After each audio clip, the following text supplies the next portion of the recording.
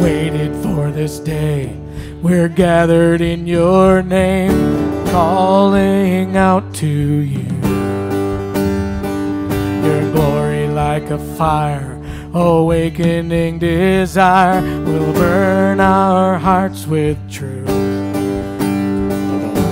You're the reason we're here. You're the reason we're singing.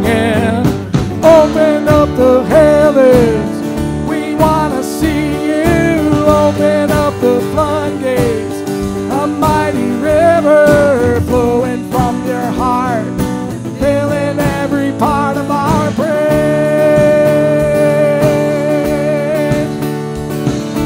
Open up the heavens, we want to see you. Open up the floodgates, a mighty river flowing from your heart, filling every part of our praise.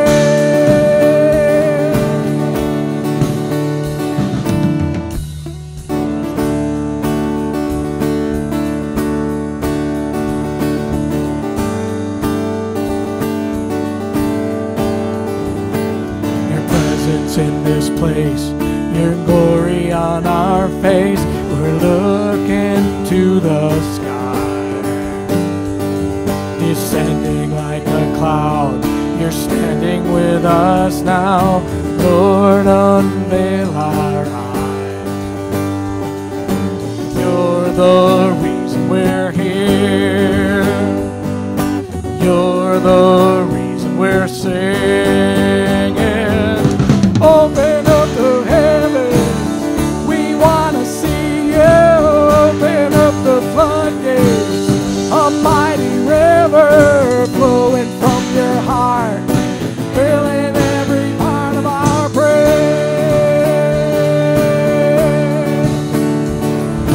Open up the heavens, we want to see you. Open up the floodgates, a mighty river flowing from your heart, filling every part of our praise.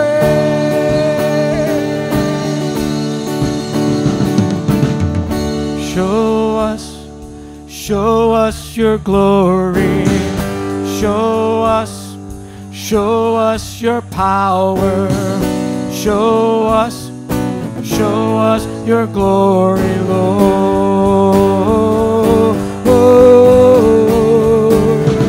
Show us your glory. Show us your power. Show us your glory, Lord.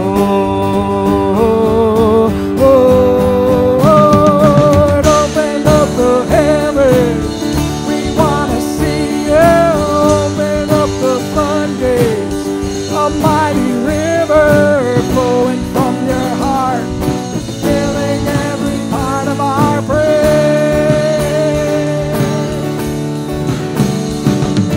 Open up the heavens, we want to see you. Open up the floodgates, a mighty river flowing from your heart, filling every part of our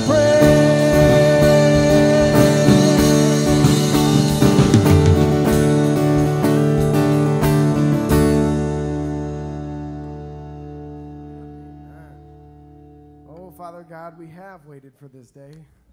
We have waited so much and looking forward to this day to where we could come here together as one body and that we could gather together and that we could sing praises to you, that we could learn from your scripture, and that we could be challenged by your word. Father, I pray that as we go through this service that you show up and that you show us your glory, you show us your power, and that you teach us, you illuminate us with your word, and that you challenge us to grow according to Jesus' ways.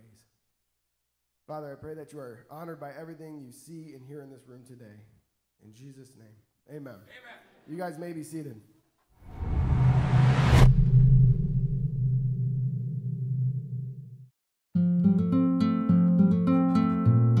Remember when I was a baby? Whatever I ate was what you wanted to eat. When I slept, was when you slept. When I woke up, you wanted to wake up too. Is it because you want to copy me? Remember when I cried because that boy didn't want to play with me? You cried too, and you weren't even there. But when I laugh, you like to laugh. Even when I have homework, you do homework. You aren't even in school, Mom. When I want to ride my bike, you always want to ride your bike, even though you go kind of slow. Remember when I broke my arm? You said it broke your heart. See? We both broke something. When I get sleepy at night, you seem sleepy too. And when I get in bed, you always want to say prayers with me. And then you want to scratch my back. When you leave, you go get in your bed too. Mom, I'm starting to think you want to be just like me. Because you always do things I do. But it's okay, because I like it. Happy Mother's Day, or Happy Mother and Son's Day, in case you want to share that too.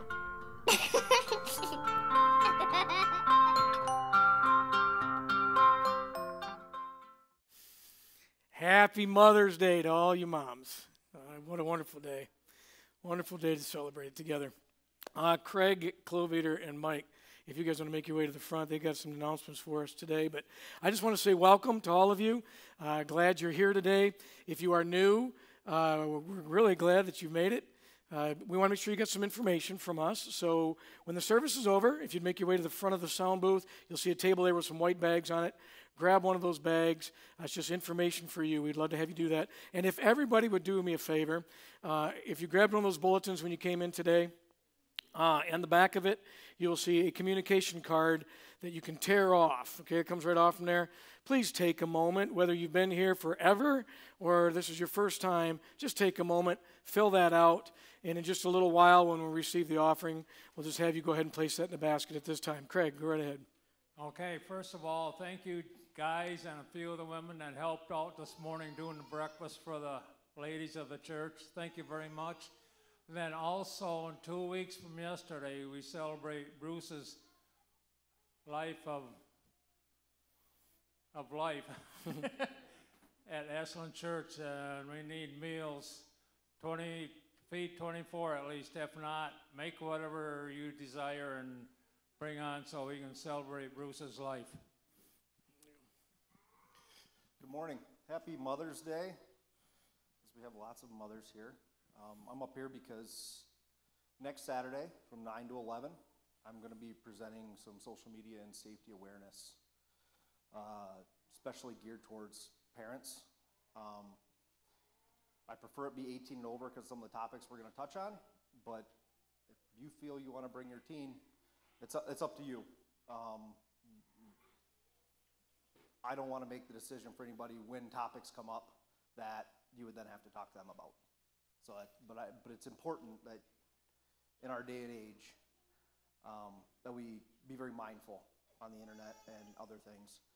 For those of you who don't know me, Michael Phillips, I am a senior criminal intelligence analyst with Michigan State Police.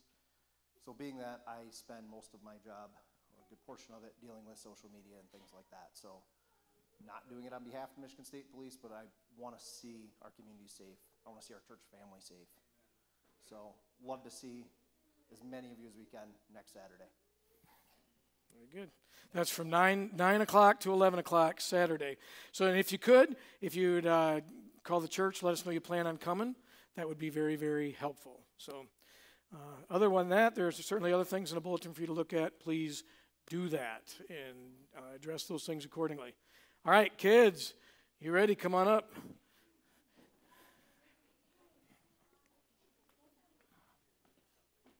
All right. So normally, You're not on. Not on yet. No, leave it on. Okay. So normally, well, we used to do a box. We're not doing a box anymore. Now we are just going to talk to the kids about what the big idea that they're learning about is, and we're going to go over the Bible verse. So today, guys, the big idea is that God gives everyone a mission.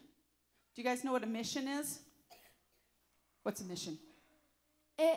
It's like an venture. It's like an adventure. It's a task that we need to complete.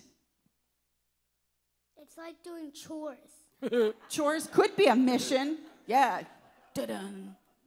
Or in the army, The army would have a mission? going to space. Going to space would be a mission. A mission is a task that we need to complete, a task that we need to do, okay? God gives each one of us a task, and a mission, and you are going to learn about that today. I really quickly want to go over the Bible verse today. Adults, you see it up here on the screen. You kids do too.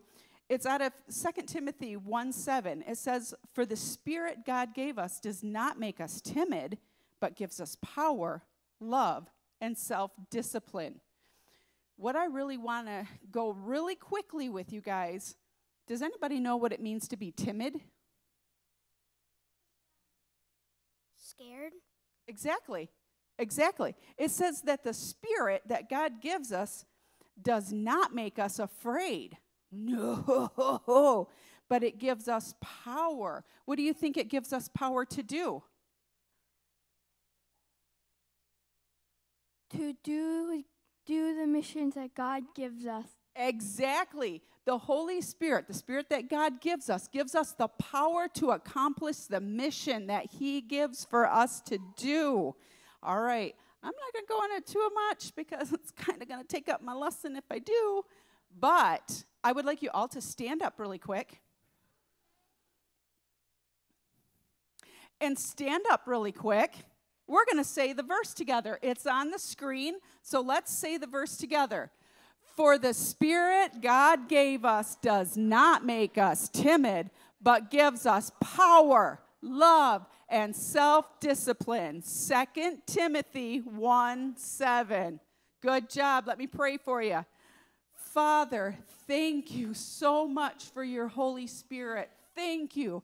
You give us a task to do, but then you give us what we need to do that task because you are such a good Father. We praise you and we thank you for that. Lord, I thank you for each one of these kids. I pray that you would open their eyes and open their ears, that they would hear your word. I pray that each one of them would come to know you as their Lord and Savior and surrender their will to you. Lord, I pray for each of us teachers that we would teach your word accurately and clearly and speak your truth boldly in love. Lord, fill this place with your Holy Spirit and be honored and glorified. We pray these things in the name of Jesus. Amen. You can go to class. You guys can sit down. Ooh, I missed.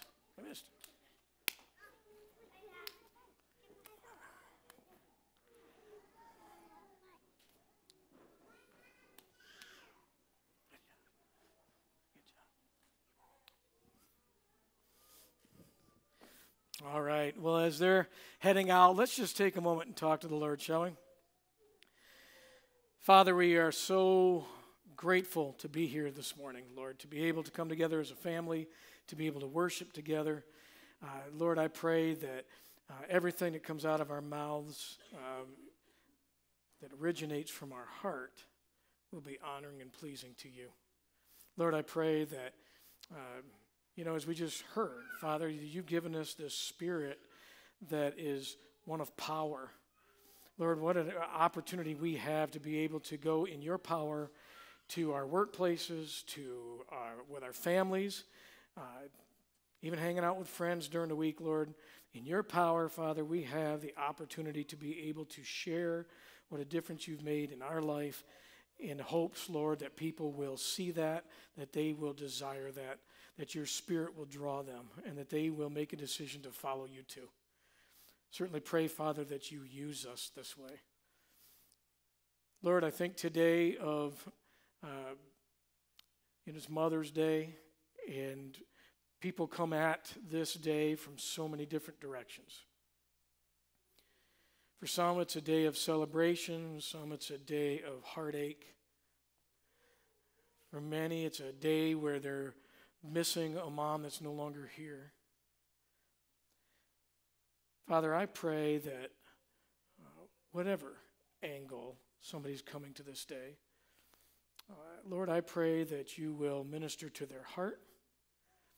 I pray, Father, that regardless of what's going on the inside, we can look at this day as a day to honor you, because you certainly have created moms. So we thank you, Father, for that. We thank you for those people in our lives maybe who had mother roles. And I just thank you, Lord, that you've placed people in our lives to teach us, to set examples, to love us, to nurture us. Lord, we're grateful for that. Father, I pray for those in our armed services today. One of those days where it's tough to be away from home.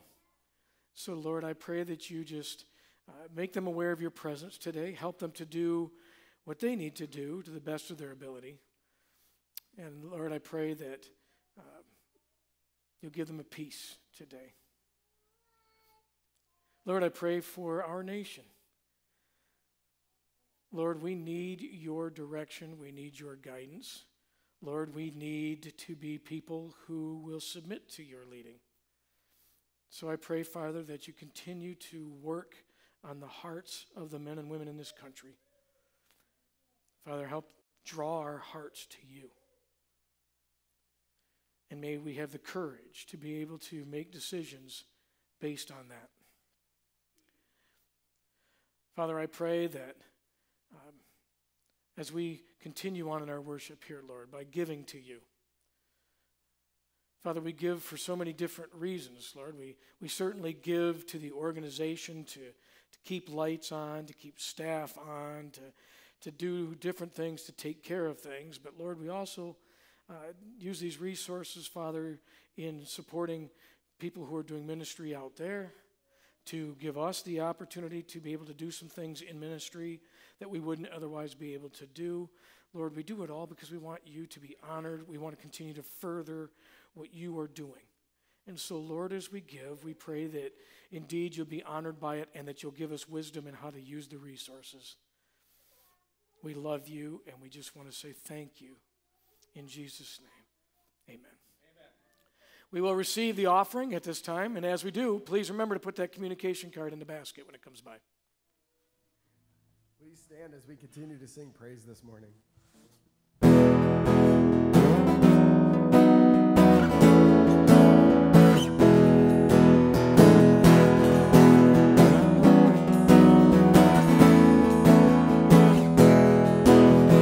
Sing to the King who is coming to reign.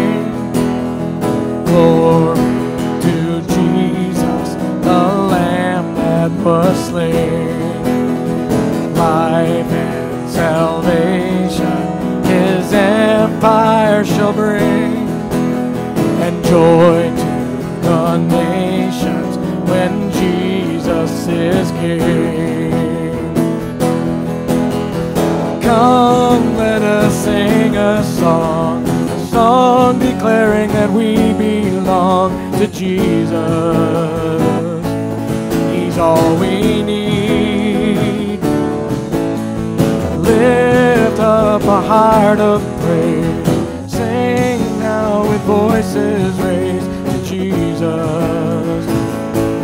Sing to the King. For his returning, we watch and we pray. We will be ready the dawn of that day. We'll join in singing with all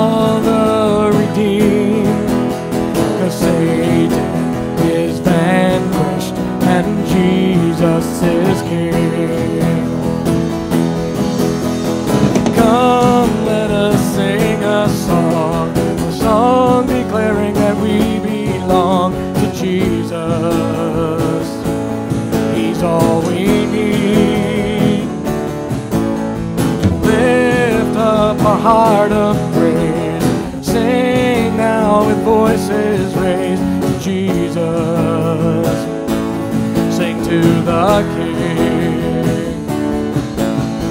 For his returning, we watch and we pray.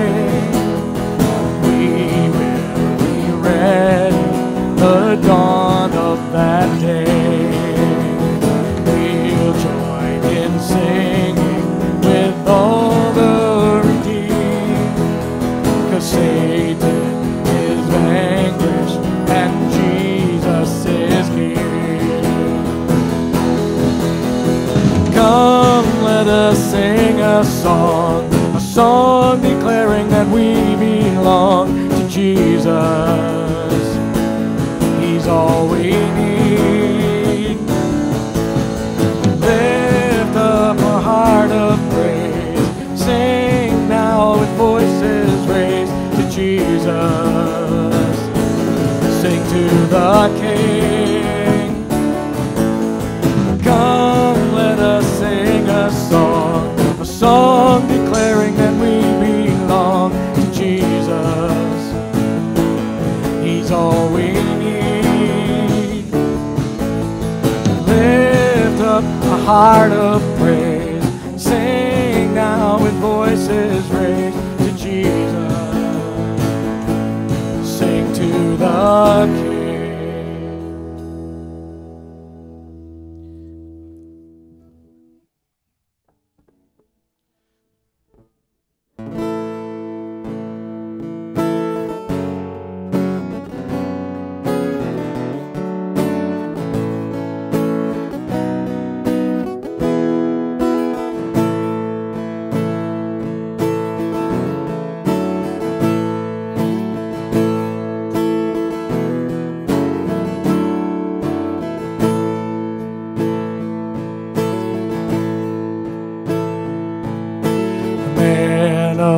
Sorrows, what a name for the Son of God who came, ruined sinners to reclaim.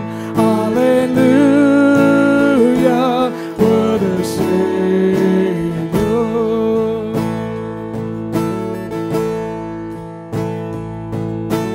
Bearing shame and scoffing rude, in my place condemned he stood, sealed my pardon with his blood. Hallelujah, what a Savior.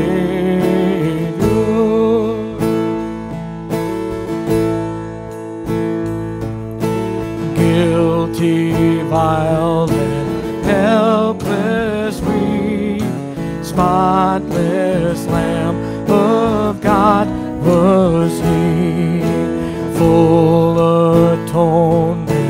Can it be? Hallelujah,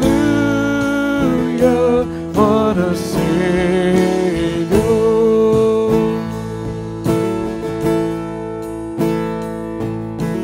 Lifted up was he to die. It is finished was his cry. Now in heaven exalted high. Hallelujah, what a Savior.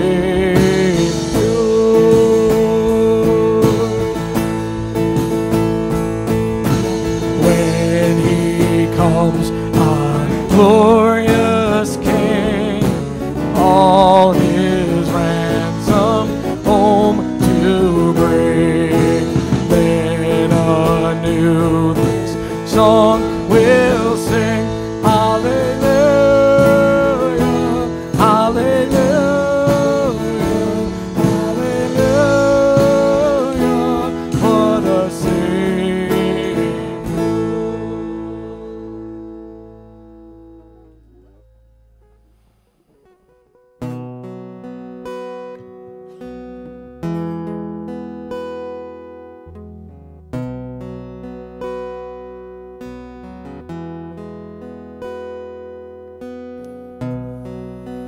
One day when heaven was filled with his praises, one day when sin was as black as could be, Jesus came forth to be born of a virgin, dwelt among men, my example is he. One day they led him up Calvary's mountain, one day they nailed him to die on a tree. Suffering, anguish, despised and rejected, bearing our sins, my Redeemer is he. The hand that healed nations stretched out on a tree and took the nails for me. Living he loved me, dying he saved me, buried he carried my sins far away, rising he justified freely forever. One day he's coming, oh glorious day, oh glorious day.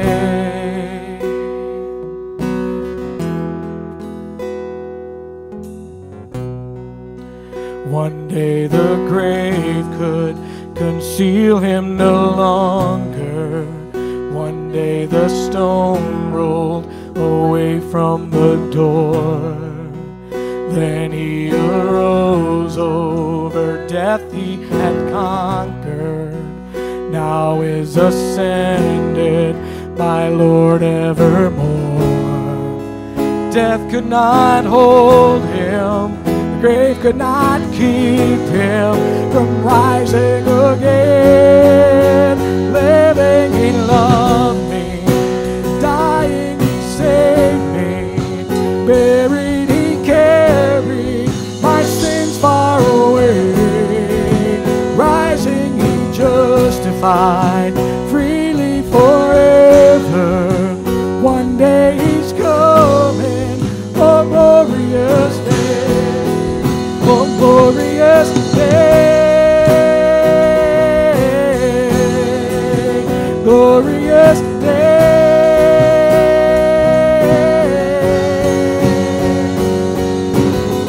One day the trumpet will sound for his coming. One day the skies with his glory will shine. Wonderful day my beloved ones bringing. My Savior Jesus is mine. Living he loved me, dying he saved me, buried he carried my sins far away, rising he justified freely forever. One day he's coming, a glorious day. Living he loved me, dying he saved me, buried he carried my sins far away, rising he justified freely forever. One day he's coming, oh glorious day, oh glorious day, glorious day,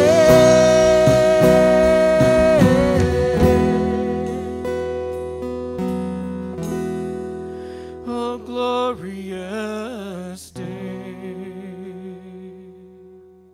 Thank you, Lord, indeed. Father God, as we sit back and we look at the sacrifice of Jesus Christ, the fact that he came down to this earth and he bore our sins on that cross and he died for us, but yet he arose again.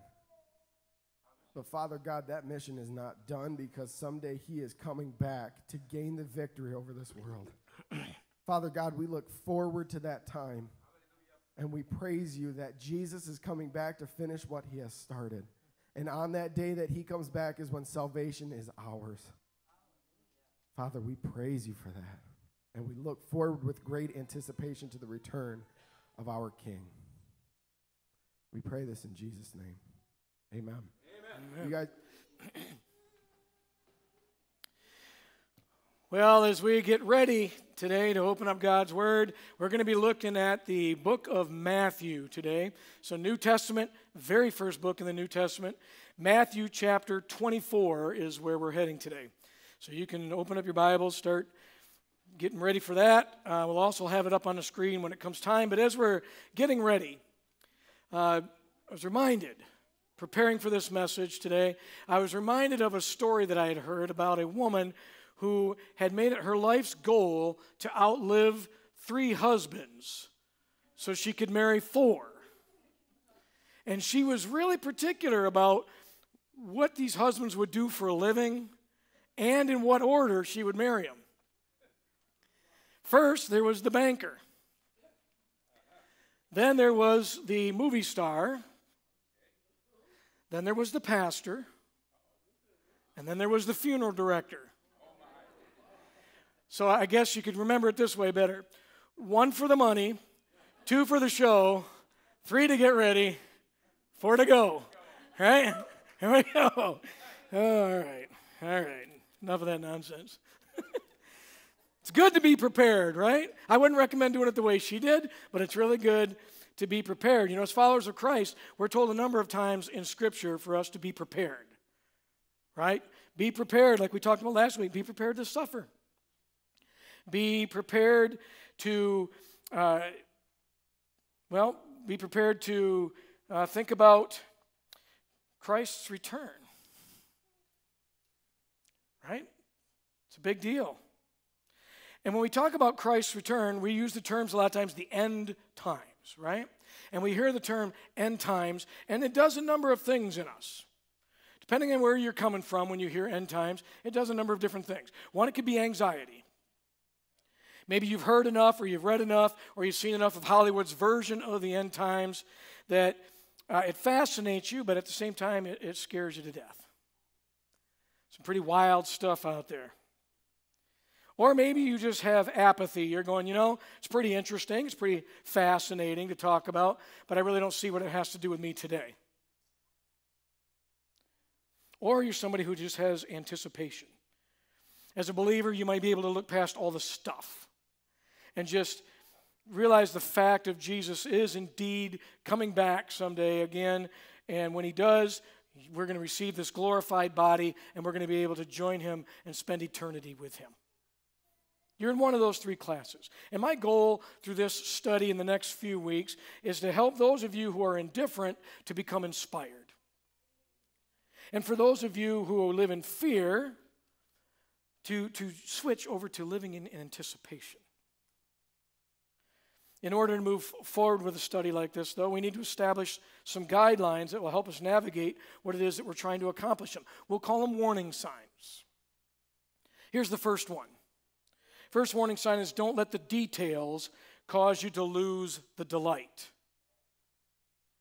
See, this is going to be a survey level dive into the end times. It's not going to be a deep dive where I'm going to explain all of the symbols and so everybody understands all of the symbols that they read in like Revelation and in Daniel. Why? Why are we not going to go that deep, Pastor? Well, I'm going to try to explain it this way. I've got 3 pictures that I'd like to show up on the screen, and I would like you to help me to identify what they are. So here's the first one. What is it? Yeah, good for you. Good job. How about the next one?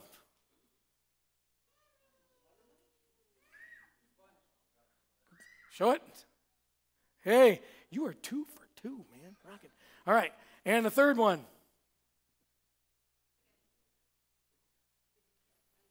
There you are. See? Now, some of you got it. A lot of you are like, oh, it could be this, it could be that, right? What's the point? Don't lose personal responsibility in the midst of historical and theological curiosity.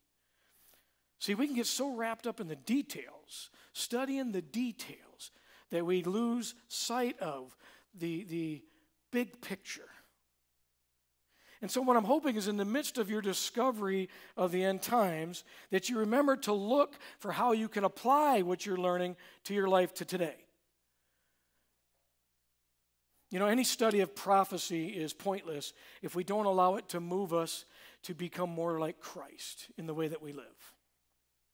So as we read, we need to ask ourselves 3 questions. These questions are not up on the screen, but you do have space in your notes, A, B, and C. Here we go. So ask yourself these questions. First one, A, what did the Bible passage mean to the original hearers? To the people it was written to in the first place. What did it mean to them? Now, this is an important principle, even more so when we're reading the end times, because much of the prophecy of the second coming of Christ is what is known as apocalyptic literature. Okay, apocalyptic means to unveil or to reveal. And it often reveals a thing or something that is a truth that is clear for some people to understand, while it's not so clear for other people to understand. A lot of symbolism that we might find confusing was perfectly understandable to people of the day when it was written to them. Here's an example of something today that we can look at.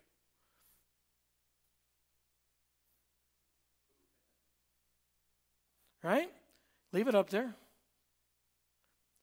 Now we understand this picture, right? We look at that and go, we're being spoon-fed by the media.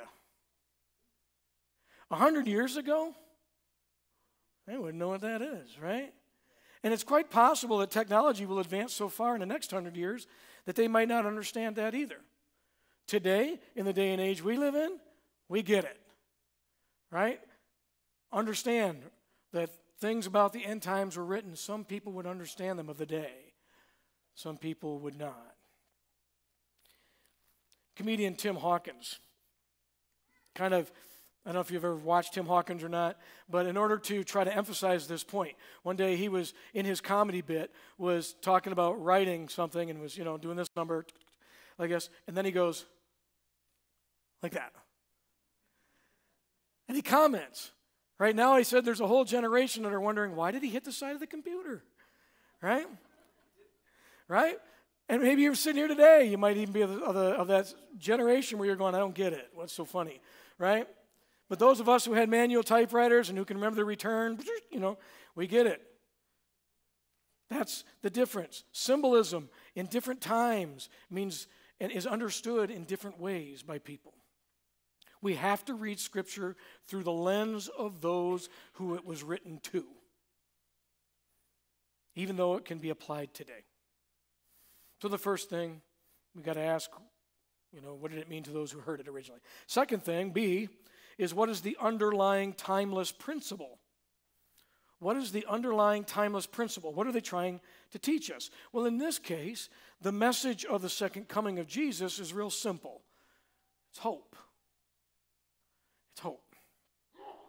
The Scriptures concerning Jesus' second coming is not only does it talk about hope for the believers living at the time, but it's hope for all of us who are living today, who are believers.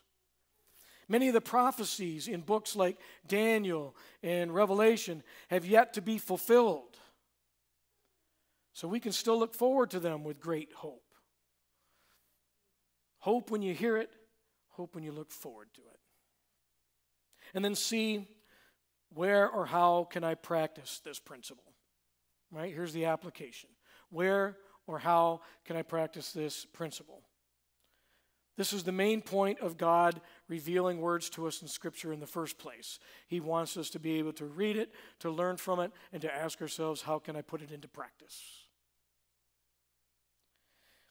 We read in 1 John. It says, I have written this to you who believe in the name of the Son of God, so that you may know you have eternal life. Notice who it was written to and to why it was written. It was written to those who are able to understand it so that they can have assurance of their salvation. That's the point.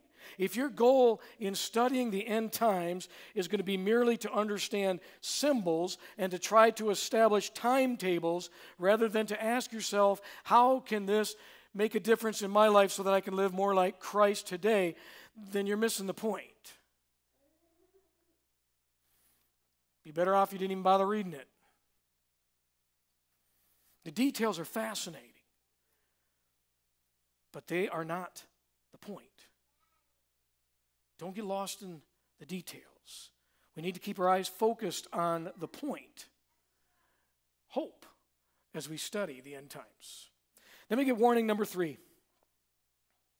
Watch out for polarization in teaching about the second coming. All right, this warning is perhaps my biggest hesitation in teaching on this subject. We live in very polarizing times today. Everything seems to divide us. We get cemented in our viewpoints, in our ways of thinking, and we ostracize those who don't think the way that we do or believe the way that we do. See, that shouldn't be the case, particularly amongst those who, of ecclesia, right, share a common faith. In fact, we're warned. Paul is talking to young Timothy. He says, don't get involved in foolish, ignorant arguments that only start fights. A servant of the Lord must not quarrel, but must be kind to everyone. See, much of what is revealed to us regarding the end times has multiple possibilities to it. You need to understand that going in. So no matter what your position is on some things, you need to understand that there's multiple positions on those things, and in many cases, those things are able to be proved from Scripture as well. So you need to be prepared for that. Now, personally, I'm a guy who likes to teach, this is what Scripture says. That's just the way it is, right? So the ambiguity of it, that bothers me. That bothers me. I don't want to confuse people. And studies of the end times can be confusing, particularly if you focus on the details rather than the big picture. The other problem that seems to surface when focusing on the details is that we tend to morph into becoming prophets, right? We read our details, we think we understand a particular symbol or sign, and we've been given some divine insight, so we go out and we boldly proclaim the meaning of that particular thing. We boldly proclaim who or what it's talking about, often in error. You know, there was a day and time when people who were studying these things were convinced that Adolf Hitler was the Antichrist. And then he died. And it became obvious that that wasn't true. My hope is that as we talk about details, you don't get so lost in the details that you lose the wonder, that you lose the delight, that you lose focus of the hope that the message is talking about. And we're going to continue to try to remind you of the hope as we move along. But signs are important. Jesus says they are important for us to pay attention to. We read in Matthew 24, it says, now learn a lesson from the fig tree. Its branches bud and its leaves begin to sprout. When it does, you know that summer is near. In the same way, when you see all these things, you can know his return is very near, right at the door. However, make sure we get this. No one knows the day or the hour when these things will happen, not even the angels in heaven or the Son himself. Only the Father knows. So when you start hearing people telling you this is when the world's going to end, just, la, la, la, la, la, la, la, do that, right? They don't know. God wants us to pay attention to signs. He wants us to learn from them. They do give us some ideas of some things, some timing, ideas. Not exact. We need to know that. He's only going to reveal to us what is in his word, what he wants us to learn. That's all he wants us to really have to worry about knowing. We're not going to know exact dates. So let's dig into it, shall we? We're looking at Matthew 24. Let's begin with verse 1. As Jesus was leaving the temple grounds, his disciples pointed out to him the various temple buildings. But he responded, "Do you see all these buildings? I tell you the truth, they'll be completely demolished. Not one stone will be left on top of another." See what's happening now. In the book of Luke, it says that the disciples were enthralled with the majestic stonework, all the beautiful decorations, memorial decorations that were in the temple. Much like the way that you and I can become enthralled when we see other church buildings and see, all of the decorations, all of the masterpiece work, If you ever walk into a place that has some really beautiful woodwork, and you just notice it and you admire it. And Jesus is trying to slam the door right away. He's going, "Look, man, look at them. Enjoy the beauty of it. But don't oversell their significance. They're going to be destroyed, all of it." See, there's more important things to be thinking about, he's saying. The end is coming. We need to be prepared for it. Let's keep reading. Verse 3. Later, Jesus sat on the Mount of Olives, and his disciples came to him privately and said, "Tell us, when will all this happen? What sign will signal your return at the end of the world?" Man, they were asking the same questions back then that we're asking today. Jesus told them, "Don't let anyone mislead you, for many will come in my name, claiming I am the Messiah. They will deceive many. And you will hear of wars and threats of wars, but don't panic. Yes, these things must take place, but the end won't follow immediately. Nation will go against war against nation, and kingdom against kingdom. There will be famines and earthquakes in many parts of the world, but all of this is only the first of the birth pains, with more to come." See, Jesus is speaking of signs. He's speaking of things that we will see, and he says that they're signs that are like the beginnings of birth pains. All right, it's Mother's Day, right? And I know we're supposed to be focusing on all the good stuff of Mother's Day, and here we read stuff about birth pains. And, I'm sorry to bring that back up, right? We know about birth pains. What do we know about birth pains? They hurt. And they increase. They get worse. We have to remember who this was originally written to, right? The birth pains get worse, but in the end, they produce something wonderful. Some of these signs have been around since Jesus was preparing to ascend to heaven and then ascended. These signs have been around that long as reminders to everyone of things that are happening now and, things that are coming in the future. What are they? Well, false Christs was the first thing he says. There'll be false Christs. These are people who Jesus says will claim to be the Messiah, and they will deceive many. I can think of 3. I was trying to think of this the other day. I could think of 3 already in my lifetime. The Reverend Jim Jones, right? You might remember that name. You got David Koresh, okay, remember that? Who both led their mass followers to their death. And then I went back a little further, Charles Manson, right? Charles Manson led his people to go and kill other people. There'll be false Christs claiming to be the Messiah. There'll be wars and threats of war.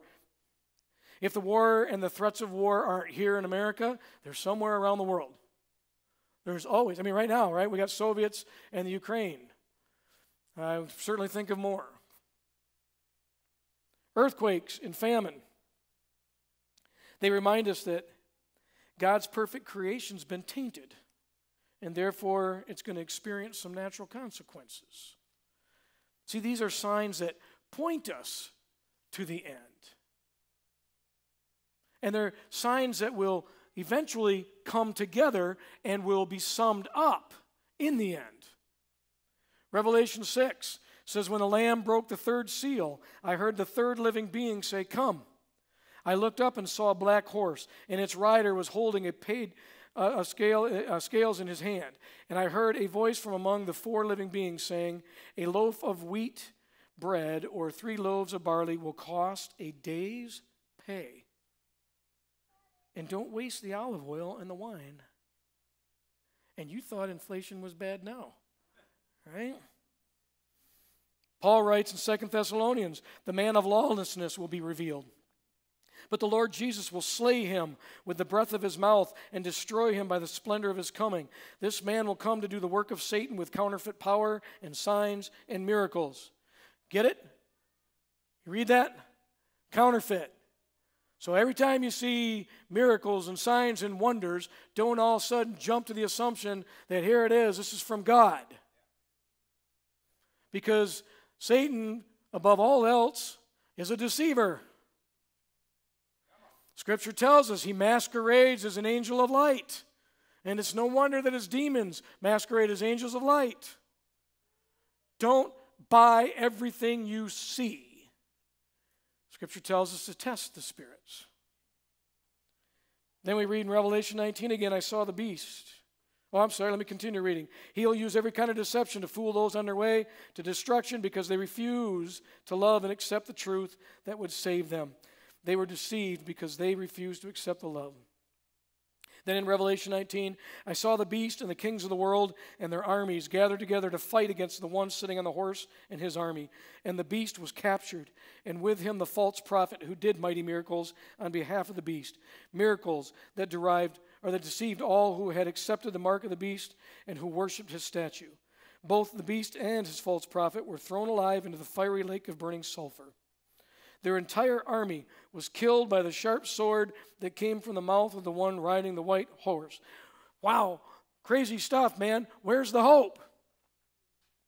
First of all, it says those who will be deceived are those who refused to accept the truth, which means believers don't have to worry about that. There's hope in that. And it says that Jesus destroys them all. Right? He totally conquers evil when he returns. As scary as things might seem at times, we have no reason to fear. He's coming back. And it's going to be a glorious day. But these are just signs pointing us to the end. Then there are signs that immediately precede the end. You know, we have a countdown clock at the beginning of our service. Right? Just immediately preceding our service. And when it gets down to 0, you know the start of the service is pretty near. And so that's what some of the signs in Scripture point to. They let us know that Jesus' return is real close. Then we get signs that are, like I say, preceding, like just right at the beginning of things. They're preceding the end. Let's keep reading, verse 9. Then you'll be arrested, persecuted, and killed. You'll be hated all over the world because you're my followers. And many will turn away from me and betray and hate each other. And many false prophets will appear and will deceive many people. Sin will be rampant everywhere, and the love of many will grow cold. It's a fancy word here. It's called apostasy. It means to abandon or renunciate your belief. Say, you know what, I believed that once, but I don't believe that anymore. People are going to claim, you've heard it probably, that people are going to claim that, hey, I believed in God at one point in time, or I believed in Jesus, but I no longer do. We've seen that in our day, no doubt. And though it's easy to see it that way, Paul says it will also worm its way into our churches. He says the time is coming when people will no longer listen to sound and wholesome teaching. They will follow their own desires and will look for teachers who will tell them whatever their itching ears want to hear. They will reject the truth and chase after myths.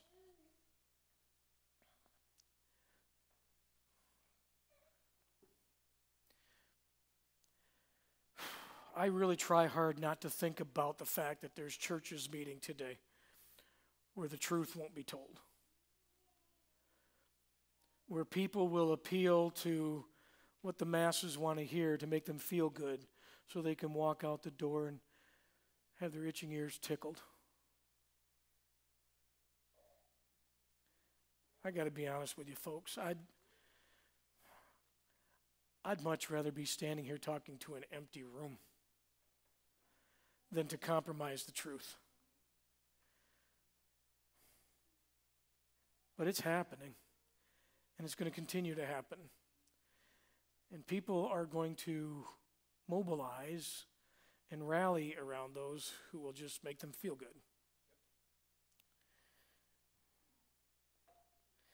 People will become religious consumers, fixated on how things make them feel and what they want, regardless of whether or not those things conflict with Scripture.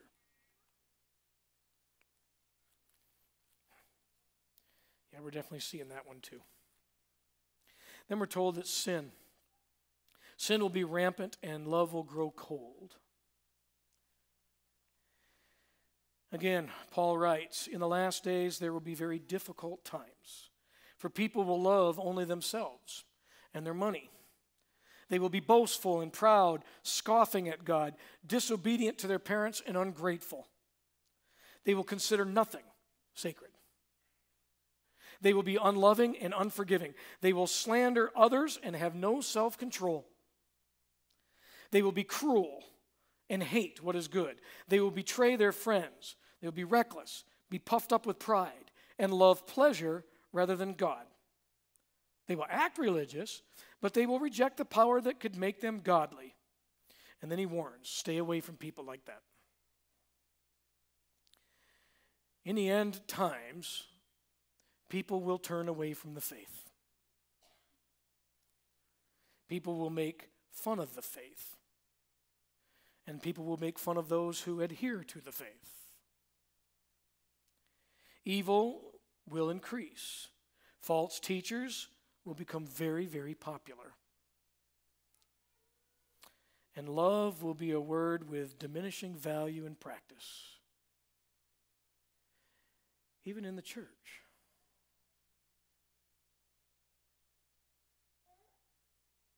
So where's the hope?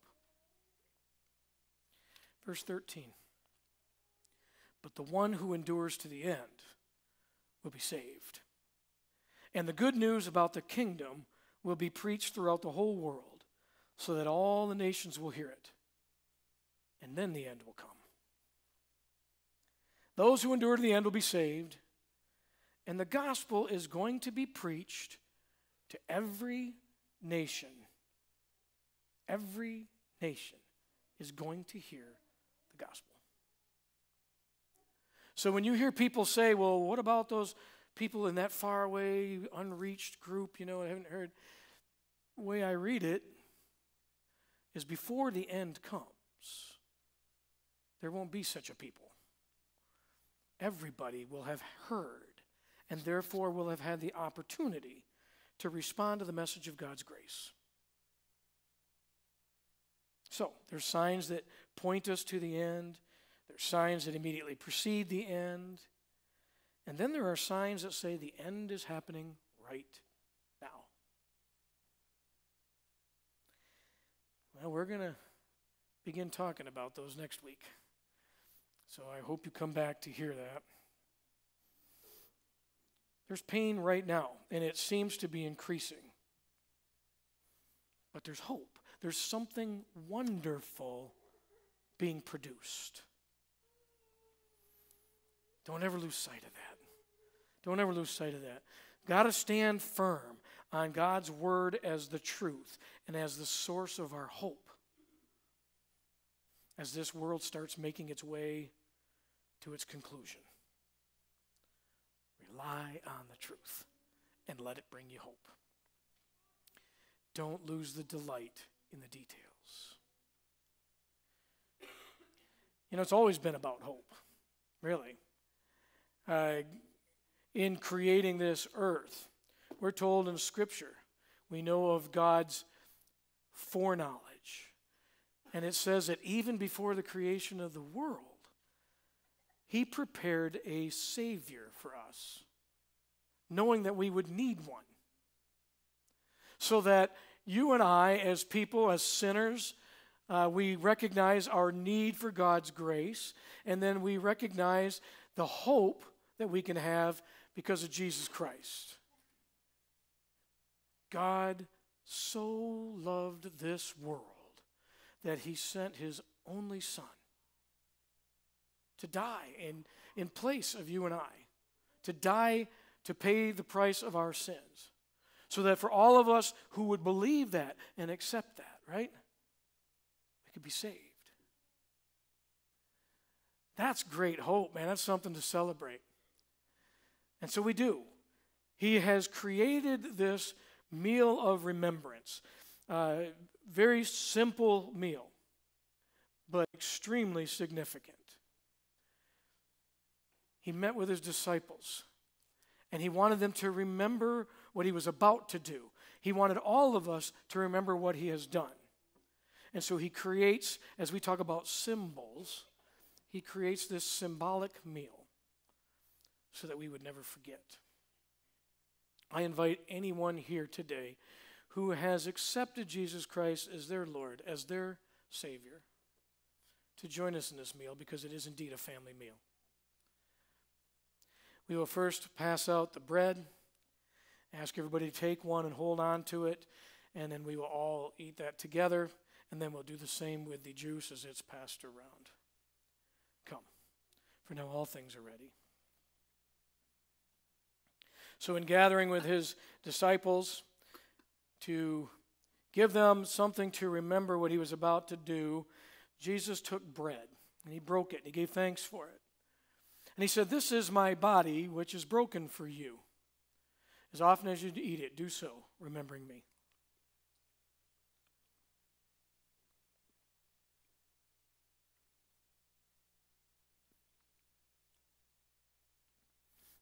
The cup that we share represents the blood of Christ shed for you and me. In the same way that he had with the bread, Jesus took the cup, gave thanks for it, and he said, "This is my blood, which is poured out for you. As often as you drink it, do so remembering me."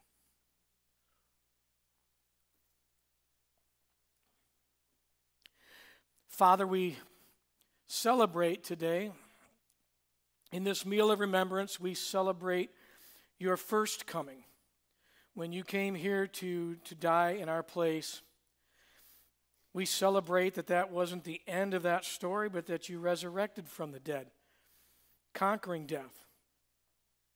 And you've returned to be with the Father. But Lord, we know that you're coming back again, that you're going to conquer evil once and for all, that you're going to take those of us who know you, who've trusted you with our lives, you're going to take us up with you to give us glorified bodies, to be able to spend forever in your presence. And we look forward to it with great anticipation. Thank you for the reminder today. In Jesus' name, amen. As we go ahead and close this service out, I want to go ahead and read some words that Paul wrote in his letter to the church in Thessalonica. And this is what it says. It says, "For the Lord himself will come down from heaven with a commanding shout, with the voice of the archangel, and with the trumpet call of God. First, the believers who have died will rise from their graves. Then together with them, we who are still alive and remain on the earth will be caught up in the clouds to meet the Lord in the air. Then we will be with the Lord forever. So, encourage each other with these words."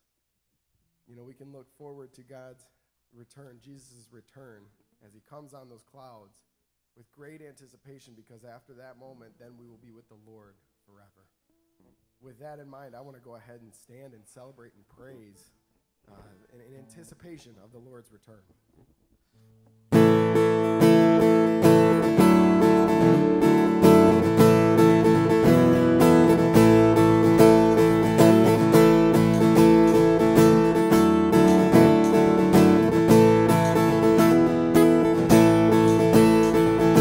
These are the days of Elijah, declaring the word of the Lord.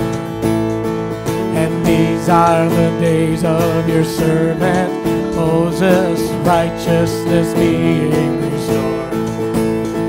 And though these are days of great trials, of famine and darkness and sword, still we are the voice in the desert, crying, "Prepare ye the way of the Lord. Behold, he comes, riding on the clouds, shining like the sun at the trumpet call. Lift your voice, it's a year of Jubilee. Out of Zion's hill salvation comes.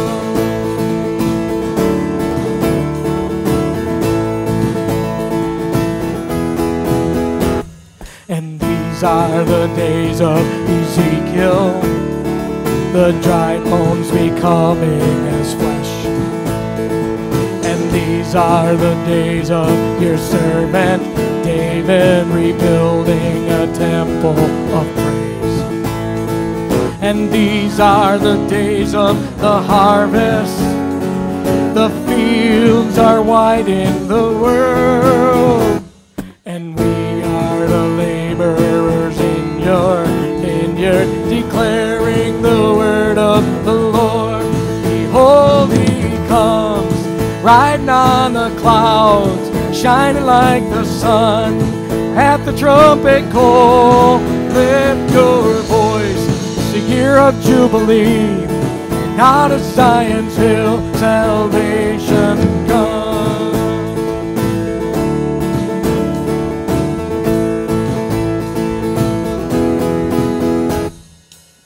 There is no God like Jehovah. There is no God like Jehovah. There is no God like Jehovah. There is no God like Jehovah. There is no God like Jehovah.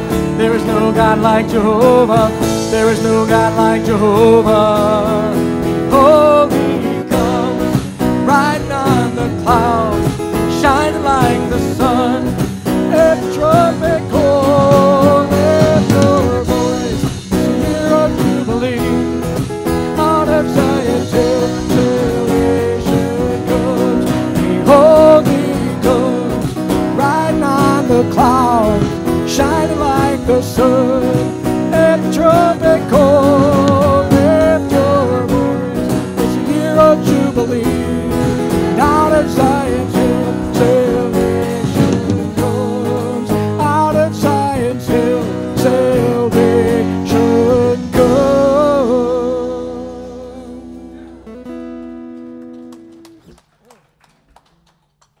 Man, it's a lot to look forward to, isn't it? But I got to be honest with you. We just set the table today and kind of gave a few appetizers, right? So next week we eat. Look around the room. Look for those that you maybe normally see that you don't. Call them. Tell them you miss them. Invite them to come back with you for dinner next week. And we're going to eat. A lot to look forward to. It's a great day. Great day. I hope you enjoy your celebration today with moms. I hope you enjoy your week as a believer in Christ, looking forward to when he returns with great anticipation. Go in peace. And may the God of love and peace go with you now and forevermore. Amen. Have a great week.